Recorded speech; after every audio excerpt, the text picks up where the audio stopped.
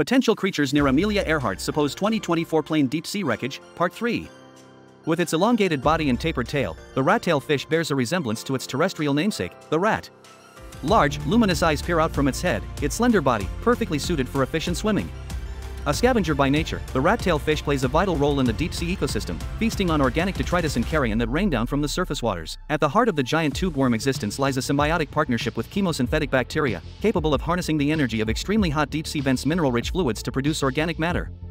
Devoid of a mouth or digestive system, giant tube worms absorb nutrients directly through their bodies, relying entirely on their bacterial partners for sustenance.